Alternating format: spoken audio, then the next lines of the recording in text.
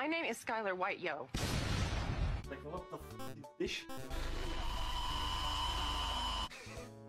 Yeah, audio quality is probably gonna be terrible. I'm on a whole nother level, I'm geeky. Look, I did the best I could, but this is the best we're gonna get. Second thing, whenever I cook over the pan, typically, it's probably very loud, and that's the reason why I'm not doing it. It is fine. Smoke alarm might go off, and then smile. What else? See, this is why you write scripts, so you don't have to sit here and think of shit on the fly. Okay, so originally, this was meant to be literally just me writing a recipe for... But I'm lazy, so I decided to not write a recipe, and then in turn, I decided I'll just record myself cooking, which in turn turned out to be more work than just writing it out. So, I don't know what the fuck to call it. It's like 2-minute noodle bullshit, so needless to say, it's not healthy. It is just meant to be kind of like once in a while, random cheat meal that's kind of like greasy food and it's good and it tastes good and it's nice. It's not meant to be anything properly culinarily cooked. So a lot of the shit that you're going to see and a lot of shit that I'm going to do today isn't going to be like Michelin star master chef.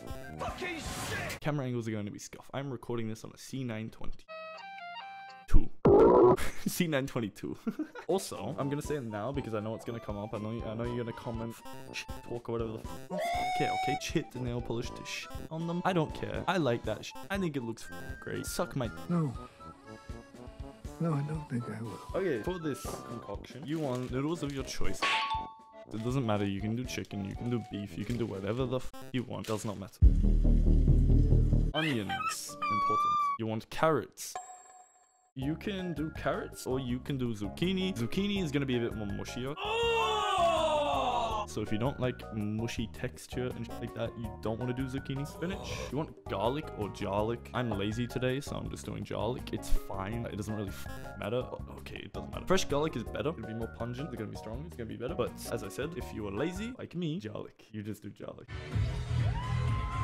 Butter, because we're going to be using eggs. I don't have the eggs out because I don't want them to warm up. Spices. Generally, I have sweet and hot paprika and then chili as well. But we're out of those. We only have chili and this I'm gonna be honest, I don't even know what this is. I don't even know what's in here. I've never looked, but it tastes good. It tastes fine. I use this to season chicken sometimes, sprinkle a tiny bit on steak if I just feel like it, etc, etc.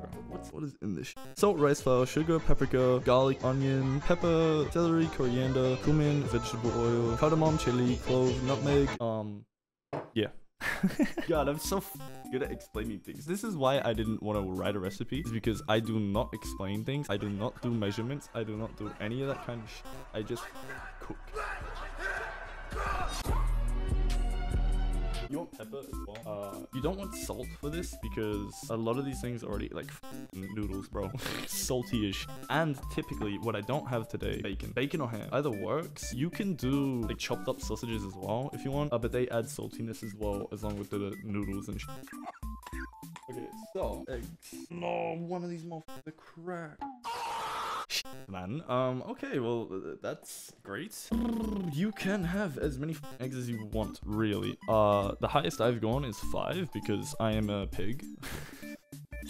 Today I'm just gonna be doing 3 eggs, and then along with that you want cheese. Because you want cheese in it, you want to make like an omelet kind of thing, and then later on you want to grate a little bit of cheese onto the noodles and shit. So, to get started, first thing you want to do, noodles. Okay, so you want to crack them into your bowl. It doesn't matter if you crush them. By the way, you don't need to use 2 packets. You can use 1. As I said earlier, I'm just doing 2 because I am hungry. I am hungry. I'm a hungry hippo right now. You want to put these in.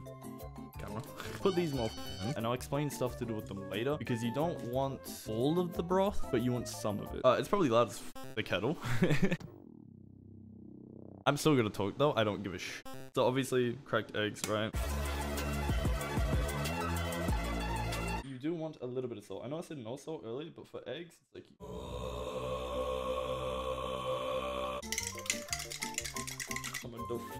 Pepper. God, this grinder is so ass. This grinding right here is gonna be time-lapsed up the arse. Okay, Okay, there we go. So you want a fair bit of pepper? As I said, I'm not measuring because that. I learned from a chef who never measured. And by learnt, I mean watched. So I don't know, I was never taught.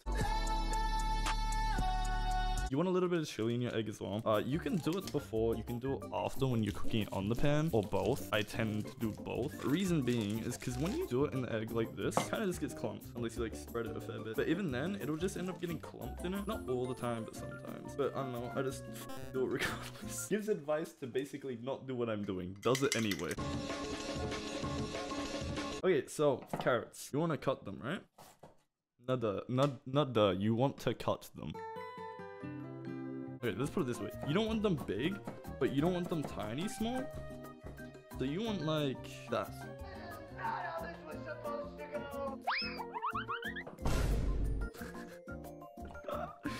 Holy shit, man. You know what? It would not be a Zerro video without a little bit of tomfoolery and shittery and probably losing a finger. Wow. Ta-da! Oh my god, carrot, it's rude. Oh my god, what the f are you doing here? Get out of my house. Excuse me, what the actual fuck are you doing in my house? Also, if you didn't know why the fuck I have a washer down. Because I mean, like, look, I understand most don't know how to cook and shit like that. So if you have a board that doesn't have rubber, like a plastic board or a wood chopping board, it's gonna slide everywhere, especially on a wood chipboard surface like this, right? So you want something moist like this to suction it and stick it to the table. Also, if my chopping skills are kind of ass, it's because A, they are arse, and B, I'm using a very blunt knife. We have like a steel to sharpen it, and I do sharpen them, but a steel can only sharpen as much as a steel can, right? It's way better when you have both a steel and a stone. Why am I getting called by my nan? I mean, given it is my birthday, but wait, hold up. I'm gonna cut this and I'm gonna answer the phone, okay? Okay, so did not get to answer the phone or even call back. But she left a message, so I replied. I'm very surprised she even called me because like typically I'm asleep at this time, so it's like, you know what I mean?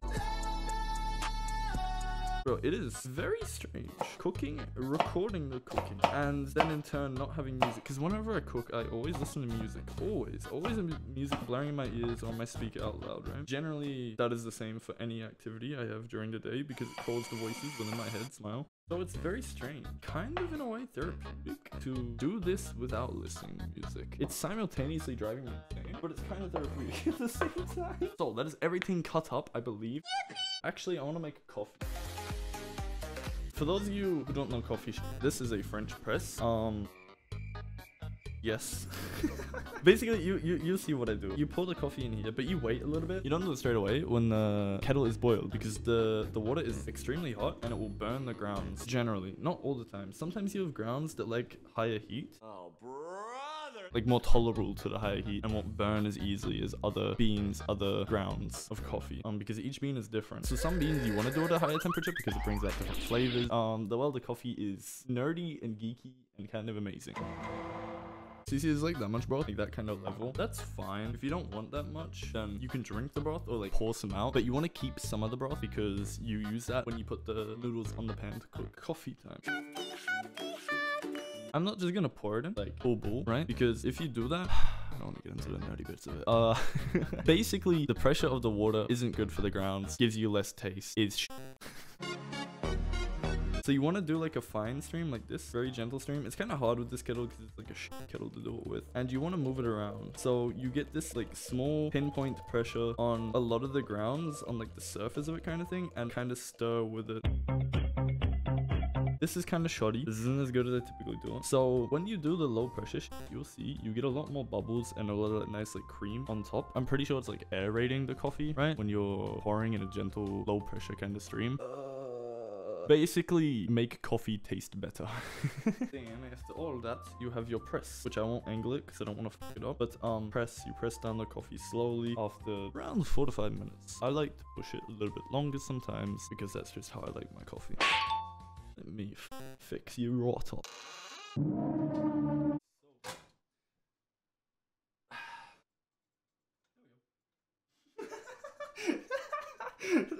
If your pan is bold, just bend it, bro. You don't want it on hot, but you don't want it on medium. You want it bang in the bang in the middle. And what you want to do is you want to do your onions first. So I cut them last and they're on top of my carrots so I can separate them. And you do want some oil. When you cook your onion, you definitely want some oil. By the way, this is normal. This is normal. I do this shit in the kitchen all the time. Like I just move around sporadically and do dumb shit. Especially when I'm listening to music, I'll just start dancing on the spot. And I'm like, oh shit, yeah, I'm cooking. Olive oil. Okay, so you want to flip them. It's actually kind of essential. You can flip them the way I flip them with the pan. You can be a fucking flashy motherfucker. Tee-hee. Or you can just use your weapon of choice to just flip them over and move them around in the oil so they're somewhat coated with it and they don't stick to the pan. And also it'll help them golden and brown, which is kind of what we want. We don't want them completely golden and brown because we still want kind of that zestiness, sourness that a onion has, right? I don't know, like 3 to 5 minutes, something around that mark. I don't know times, man. I do not do time. Time does me. Once you've done that, light. you wanna add the carrot. I'm doing my coffee now. When you press the coffee, you don't want to go fast. You want to do it slow. So all the coffee grounds that have settled on the bottom stay settled on the bottom. And you don't like freak out the water and make the coffee grounds go all over the place. The only thing I hate about French press is that you don't get the golden top. By golden top, what I mean is when you have a short black made with an espresso machine, generally you have like a cream on top, even if it's a black coffee with no cream added, no milk added. So it's kind of getting there. Like you can see some of them are... There's one there that's like a tiny bit golden. Did you see? Yeah, so basically what the coffee is, you have a golden cream top, even on a black coffee, that is just like, I think it's just bubbles, it's just air, right? Basically the stuff you saw in this before I pressed it down. That's the thing with the press, when you press it down, you don't get that when you pour the coffee. You don't get that good shit. That's like my favorite part, man. You don't get it. While that's doing its thing, your chili, your garlic and stuff. Me, I can tolerate spice pretty well. Bro, no way. Taste-wise and other shit-wise generally, but my stomach doesn't like to because I have acid reflux and it reacts to spicy things and alcohol. You can't keep getting away with it! Using a grinder over a fry pan, like a steamy surface, is not good because it will generally clump things up. It doesn't matter too much with pepper, I don't think, but with things like salt and other kind of powdery things, it'll make it clump and stick together. So if you have that problem, that's why. Or you just live in a humid place. So with the garlic, you definitely want to mix it up. A little bit spicy. Oh, that's good though. My stomach's not gonna like that, but that's good. Cool. Spice is done. Garlic done. The entire thing, like everything cooked together, is quite mushy. As I said at the start, if you add zucchini, it's even more so. So in general, if you don't like to eat mushy things texture-wise, maybe not for you. It might be because it's not too bad because you have the noodles.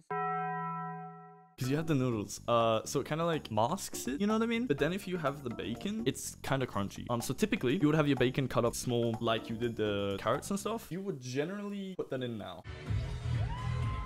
And you just let that cook for a while till like the carrots are cooked through. Then you do not add the spinach. The spinach is the last thing you add, literally after everything.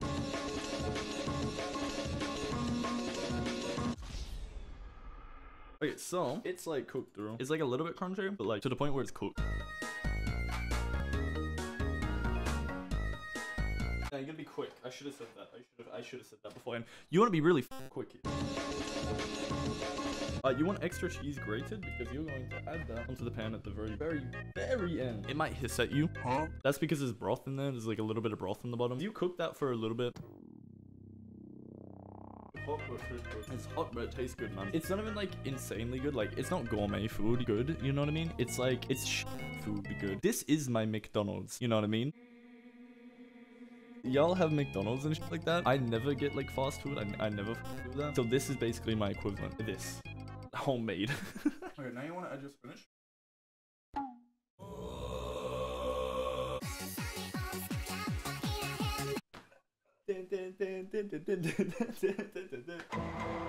Switch the heat off. Very last thing. The cheese. This is just like a junk food meal, so you don't want to use like a really nice Swiss cheese, like a Gruyere or like a snake bite or raclette and stuff like that. You don't want to do that. You just want like a cheddar cheese. And then you're good. Oh my god, there's actually so much here. Holy shit. No, I spilled the tiniest bit. Oh no, on the wall. Oh no. Hold on, me. Oh, good man. Hold on. This is gonna be a little bit of mukbang. So if anyone doesn't want to listen to that, switch your sound off for the next like 10 seconds. I don't know if my mic picked that up. We'll see. It's good. The shit is still crunchy. Like the carrots and shit, they're not soggy. They're not mushy. They're still a bit crunchy. So this is gonna be the end. We fucking got him. I'm going to take a photo because I'm gonna post on Twitter and be like, oh my god, I recorded. Oh my god, Inception. I like how all of this began. All of this entire video, everything, it all started because I was lazy and didn't want to write a recipe. So instead, I hauled my computer into my kitchen, into my lounge room, my monitor, my mic, my camera, my keyboard, my mouse, my headset, all of that shit. I hauled it out here and then recorded an entire video of me cooking the meal I could have just took 5 minutes to write a recipe for. Huh. Anyway, thank you for joining me for the past hour and 20 minutes. It's not gonna be an hour and 20 minutes for you because I will edit the shit out of this. But yeah, thank you for joining me. Swag.